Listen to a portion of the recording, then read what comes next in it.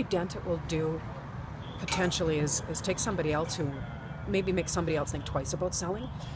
You know, face it, it's $1 billion industry. There's going to be somebody else out there who's willing to take their place. But maybe they're going to think twice about it.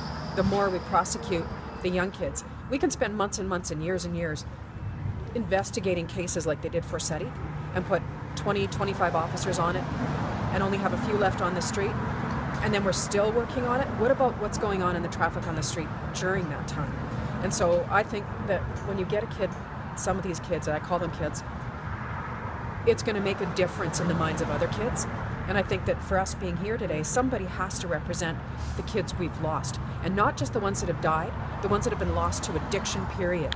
This drug is bigger and bigger than anything I think we've ever seen on the streets in Saskatoon.